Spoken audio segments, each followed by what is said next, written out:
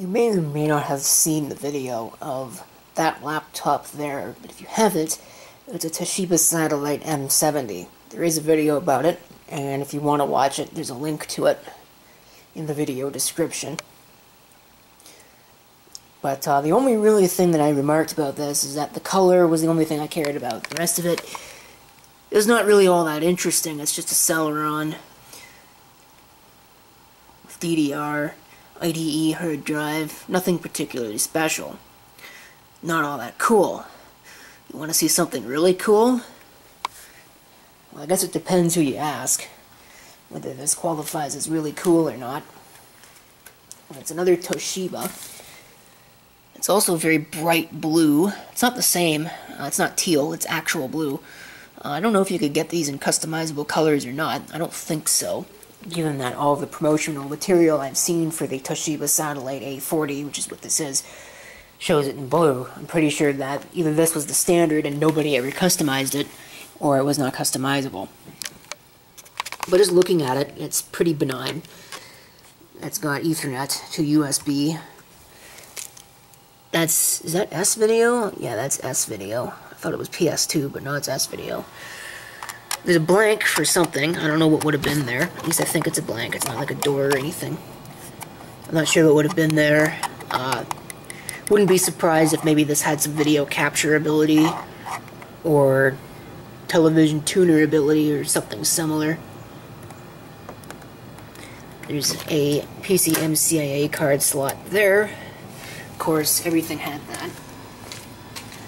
Take a look at the front. I don't think there's much. Just the indicator lights for all your usual things. Power, AC, battery, and the drive. Looks like there's a door there. We'll get to that in a second. This side, we have the analog volume wheel. Very nice thing that Toshiba had for a long time. I don't know if they still have it, but they had it at least through to the early 2010s. Of course, headphone, microphone. There's your wireless switch, which is on. It's got a DVD-ROM, CD, RW. I can upgrade that. I think somewhere around here, out of the that Dell that I picked up, I think I have the DVD burner for that. So we'll see if we can upgrade that. Or I think that has a DVD burner in it, and I can take the DVD burner out of that. And of course, there's your modem on the back. Have the power supply connection, 2 more USB ports, a whole bunch of vents, which we'll get into, VGA, and parallel. Now, those of you who have looked up the Toshiba Satellite A40 will already know pretty much everything that I'm about to tell you. There's the MAC addresses. There's the system information. See, P24, 15X, 512, 40, RWDV, T, WLG, C. So I don't know what all that means, but I can tell you it's P2.4, Pentium 4 2.4. 15, I guess that's 15 speed optical drive? Maybe? I don't know. I don't know what the 15X means, but 512 megs of RAM, 40 gigabyte hard drive, RWDV, I don't know exactly what that means, but I'm guessing it means CD burner and DVD-ROM. WLG probably refers to the wireless. I don't know what the T is, and I don't know what the C is. You can see it's A40, DC 15 volts at 8 amps. And that was the big issue with this, because it did not come with a power supply. And you can see that it's not standard. So I had to go and buy a power supply, which was not necessarily cheap. I think it cost me about $30. The generic aftermarket ones were, funny enough, even more expensive than the genuine ones on eBay. So I actually got myself a genuine power adapter. As you can see here, there's the model of that if you find yourself in a position to require one of these. So this is what you're looking for. I'd imagine these are pretty fragile too, just because by virtue of it having those tiny pins in it. Oh, that's the parallel port. So you probably want to be careful with that. Here it is opened up. The silver. It's in really good shape. You can see there's very little wear on the keyboard. Mostly just the space bar, really, and the A key for some reason. Titanium speakers, surround sound. Anyway, what makes this thing so special is that P4 2.4 gig CPU. Because this machine is from the early to mid 2000s. I don't know exactly when. I guess there'll be a title overlay if I do figure it out. But back then, they didn't have a mobile Pentium 4. And the regular Pentium 3 was starting to get, a little long in the tooth. And the Pentium M was still a little bit of a ways off. So what did they do? Well, they put desktop Pentium 4s in laptops and called them desktop replacement machines, which is what this is. And one of the big issues with those is that they tend to cook themselves to oblivion because the cooling is way insufficient. And in the short time that I've used this, I have noted that it does not really run the cooling fan until the heatsink gets absolutely bloody hot. So it tends to lead some credence into the idea that this thing really just a lot of these did not cool themselves very well, so they get a very bad reputation for that. But it's kind of neat to actually have one that works in your possession. Just another artifact of time, I suppose. Now let's see if the battery actually works. Oh, it does. It does hold a charge. I did manage to get it to charge up. And it's booting into something. Windows XP. I may need to stop the video, depending upon what this does. Hopefully it's benign or password protected. It is running off of the battery, which is pretty cool. I didn't expect the battery to hold much of a charge at all. It's actually not even too bad. Okay, well, it's got some user accounts on it. But I did want to mention that it didn't have any RAM, so I had to put RAM in it, and I started with a 1 GB memory module. I think it was PC2700. And it worked, but the machine behaved kind of weirdly. And there were graphical glitches going on. So I'd imagine that the memory module didn't actually work. So I replaced it with two 512s, and I was able to get it to run reliably. So the question of the day is, are either of these accounts actually password protected? I bet they're not. Because, you know, security is something that it seems nobody cares about. Let's find out. I think I was right. Fortunately, it looks like there's nothing that's, you know, overly private, at least not yet.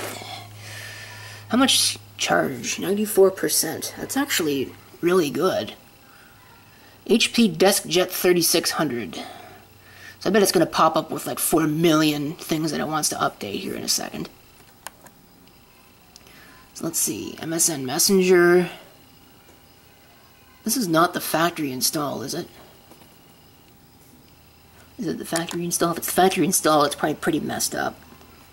I'd imagine this isn't the administrator account if that's the case. Let's open up my computer to see what happens. Okay, well that opens, sort of. No, it looks like that doesn't really want to work. Okay. So we do have some problems here. I have no idea what that is. I'm going to do a little bit of exploration on here, see if I can get it to do something useful, and we'll see where we go. Oh look, antivirus software might not be installed. So yeah, there's probably at least 5 viruses on this. It does say it's a mobile Pentium 4. Oh, now everything's popping up. And I did see something pop up in the background that's kind of private, so I'm going to have to deal with that. Okay, it's running Service Pack 2, so at least it's somewhat up to date, I guess. Not really, but it's better than no service packs at all. Like I was saying, it does say mobile Pentium 4. I thought that it was a regular desktop 478 Pentium 4, so I guess that's going to need some more investigation. I will note again that the fan is not on. So I'm not really sure why the fan's not on. It's a pretty generic system name. The mouse stopped moving for a second. Got 40 gigabyte hard drive. It's using the Intel video, thank God. Otherwise that'd be a real problem. Atheros AR5001X Plus. I don't know what that actually is. If that's 802.11g, it probably is 802.11g, or if it's just 802.11b.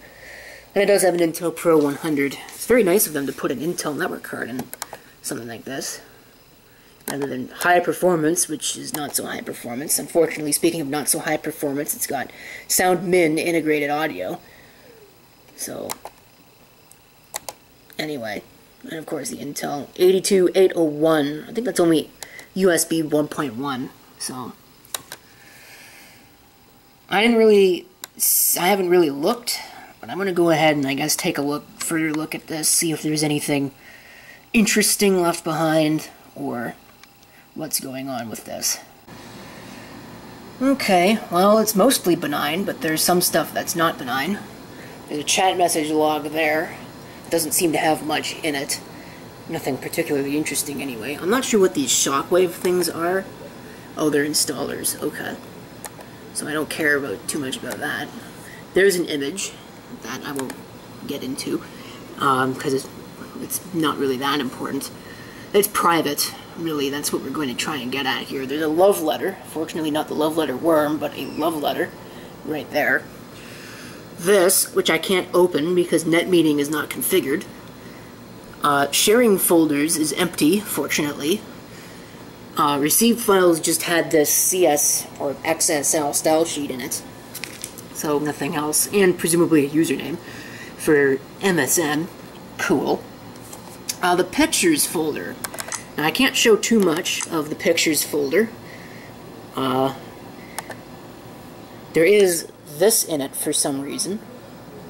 But there's a picture presumably of somebody's kid. And for whatever reason somebody replaced winter.bump with this. Okay, as my camera battery is about to die. This is a perfect lesson in why we erase the data off of our laptops when we get rid of them. Because the other user account was pretty benign. This one, as you might be able to tell by the names of some of the things on the desktop, is not. I'll put it that way. And there's all kinds of things. I checked out the Firefox history, and there's even some porn in there, so that's really nice. Always nice to see. Like, what I'm talking about not being benign and all the data is just what I can see, because it's not connected to any network, and I wouldn't connect it to a network anyway, especially since it's got no antivirus. You know, there's probably at least 40 different pieces of malware on this thing. But, there could be, since there's stuff in the bookmarks, there could be any number of saved passwords for online banking things, for games, for Facebook accounts. I probably haven't been used since 2009, but, you know, any number of things. There's certainly at least one saved password for an Msn Messenger account on this machine. Not that that would work anymore. I think they got rid of that and replaced it with Skype, but, you know. And there's stuff like that, which I'm obviously not going to show. The interesting thing is the music. There's about, I think, 440, roughly. 438, that was close enough, songs in there. So that's pretty neat to have. Probably the only thing that's actually going to get kept on this, provided there's no malware in there. It'll certainly get scanned, but, you know, there could be any number of things in the temporary folder, especially since there were porn sites in the search history. Why is it that whenever you find a used computer that's still got data on it, there's always porn on it somewhere? I don't get it. Anyway, but, you know, I don't know what's on here. There could be any number of things that could let me into any number of things, and, you know, there's like no free space. So, what is actually on here? Click something. Well, that's probably not very helpful. This mouse is not the best mouse in the world. There's a downloads folder. Okay, no, there's nothing other than network security. Oh god, okay, I can't show that on video. Somebody's network password. Cool, that's wonderful. DirectX, well, there's nothing really else in there. It's an old version of Firefox, Firefox 3, back when Firefox was still good. You know, they've kind of devolved into a disaster now. You know, it's a lesson in always deleting your data before you get rid of an old computer. Now, I do want to, it's got nothing, I don't think anyway, it's got nothing to do with the person that gave me this machine, because I don't see their name on anything in here, so I'm pretty sure that it's got nothing to do with them. In fact, I'm pretty sure the reason why I have this is because they didn't have the power supply, so there's a thing. But anyway, it's here, it runs. I think it's got 1 gig of RAM, not just 512, yeah, 1 gig. I'm gonna have to see if that's actually a mobile Pentium 4 or not. I don't think it is. I think it's a desktop Pentium 4, but I've got ways to figure that out. Okay, taking a look at CPU Z here. I know you're not supposed to plug USB sticks into computers just like that, but I don't care what's on that stick anyway, so that's a thing. This is probably even more confusing. Mobile Intel Pentium 4 at 2.4 GHz with the Pentium 4M logo, but yet it's a socket 478 chip. It's not socket 479. It's very definitely not socket M or socket P, because those are for the Core series, but I was pretty sure that, well, actually I think 479 is only for the Pentium M, not for this mobile Pentium 4. There's also the Pentium 4M, which apparently is different, and then there's the desktop Pentium 4, so I don't know. I'm going to call it a full-scale Pentium 4 because it has a heat spreader on it, like a full-scale Pentium 4, so, and the socket, at least as far as I could tell, looked like a regular 478 socket, so I'm sure that it's just a regular desktop CPU. So, I don't know. I don't know what I'm going to do with this thing. I don't know what I'm going to put on it. There'll almost certainly be a video about that, or maybe there won't, because I've made so many videos about putting operating systems on computers. It's really kind of boring after a while. I might install something like SolidX. That might be something interesting to play with. And I guess we'll find out what I end up doing with this particular computer. But for now, that's pretty much it. Thank you for watching. If you've got any comments, feel free to leave them down below. Remember to delete your data when you're getting rid of a computer. Oh look, now it's got all these programs and it wants to shut off. End now. I just want to reboot the computer, shut down the computer.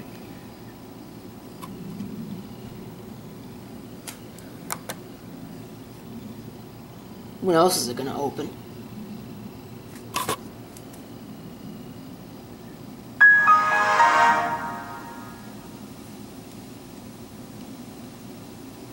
Oh, I did determine before I leave that it is not the factory installation of Windows.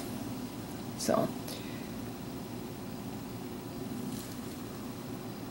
even though it's screwed like the factory installation of Windows would be.